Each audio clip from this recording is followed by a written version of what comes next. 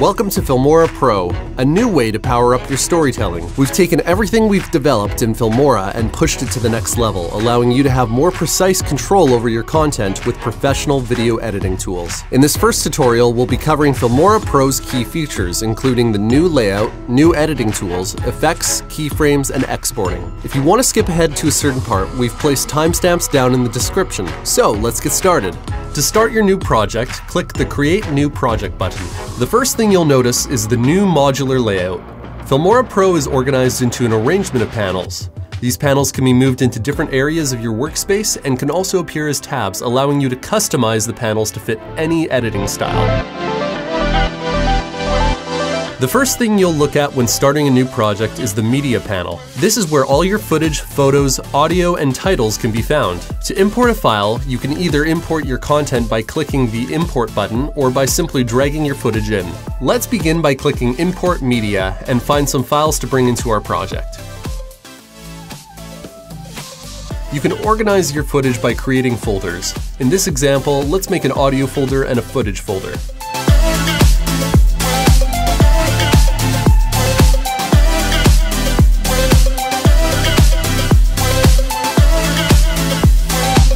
When you have a piece of media selected, you'll see a preview in the trimmer panel. You can play this video by hitting the spacebar and adjust the preview scale and resolution with these buttons here. Let's say you want a specific part of the clip. To set your in and out point, you can click these buttons down here, or you can hit the I and O keys respectively. These are some of the many shortcuts you can use to speed up your workflow, and there's a full list of them in the preference panel. You can even customize them if you want.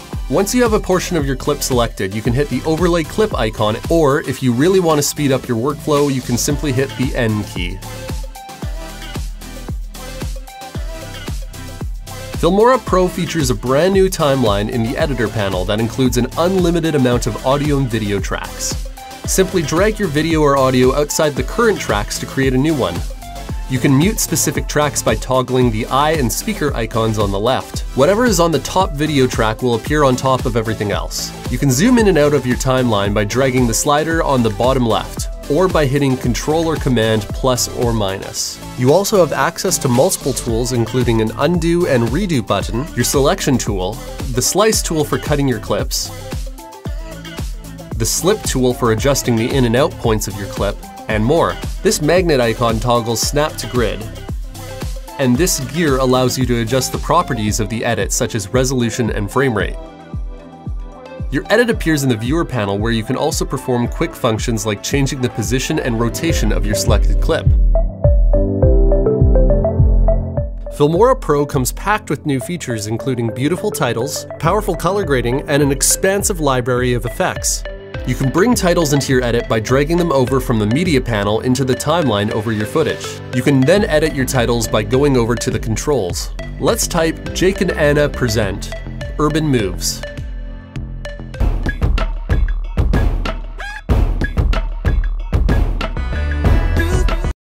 The Scopes tab gives you advanced color correction tools like Vector Scope, Waveform Monitor, Parade, and Histogram. The highlights in this clip seem to be muted. Let's say we want to fix this. One way we can fix this is by going into the Effects panel. Filmora Pro has a vast library of effects to choose from. One you can use is the Curves adjustment found in the Color Correction folder. To use this effect, drag it onto your clip. From there, you can go up to the controls and adjust your curves to bring up the highlights.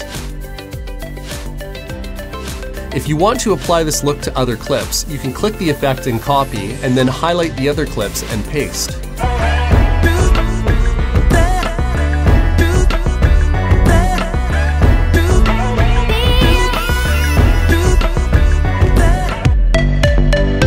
Keyframes are an extremely powerful tool in Filmora Pro. They allow you to make changes to different effects and attributes over time. Here's an example. This clip over here begins with the camera pushing in on our dancers. By using keyframes with the scale value of the footage, you can create a really cool vertigo effect. The vertigo effect is a surreal looking effect that can be achieved by zooming in or out of a pull out or push in shot, making the background look like it's distorting behind the subject.